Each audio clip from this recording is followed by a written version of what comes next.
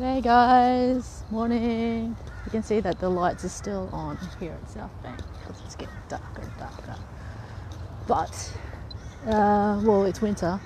Anyway, I was thinking about Kool Aid when people talk about, buying into, like, drinking too much Kool Aid and basically believing in your own BS. And what some people in the kink community call castle realm.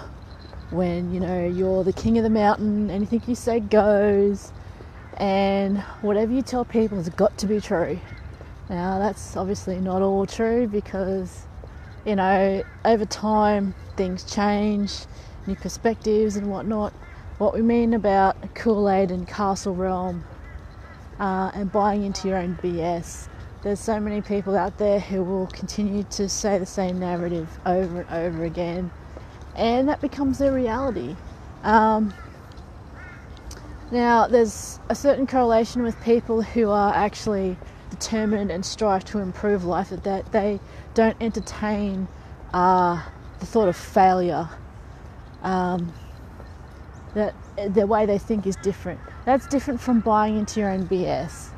Buying into your own BS, to me, is into, or going castle realm, is regardless of any sort of evidence to the contrary, regardless of who you hurt, you firmly believe your own BS, and it's purely on a selfish level, on that, you inherently are lack, confidence, or you're insecure, and you buy into whatever it is that you have to tell yourself to make yourself feel better, rather than being so certain in yourself and what you strive for and believe in, that will get you focused on what you need to do to achieve your goals. Morning. Hope you have an awesome day too, Robert. So definitely I think a lot of people these days are into buying their own BS, and I guess this came into my mind because I was reading something this morning about people who have hurt others and they've gone quiet, so to speak, for a certain amount of time, and then they've resurfaced. And there's some people who like or comment on what they post on social media, and other people can't believe that oh my god, what the hell, this person really hurt a lot of other people.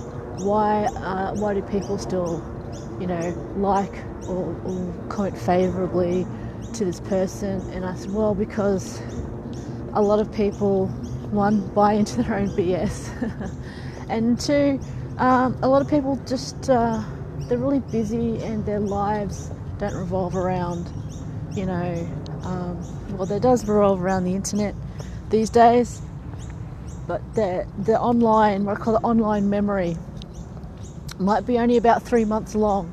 So after 3 months, people are like, well, I don't know, I forgot, I don't know, I don't remember, or it's all forgotten.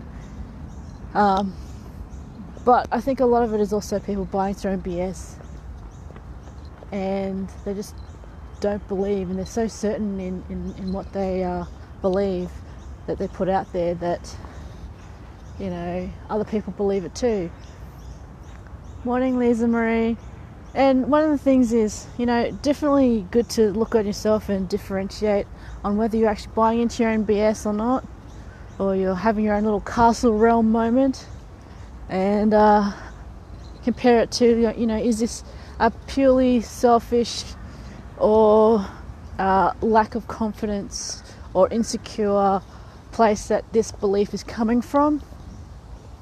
Or is this something that's different? Is this something that's more coming out of confidence and determination and revelation? So I'll leave that thought with you for today, maybe the week. Is what you're telling yourself and others congruent or in line with who you are, who you want to be, and in and of yourself, your own confidence. So that'll be something interesting on what you think of. And if you want to, journal it down. Journal it down. I did a thing on journaling before. Journal it down, and you can think about it later or go back to it later if you really want to. But get it out there. Think about it. Anyway, love you guys. Enjoy your week. And oh my God, so many public holidays during the first half of the year. Bye.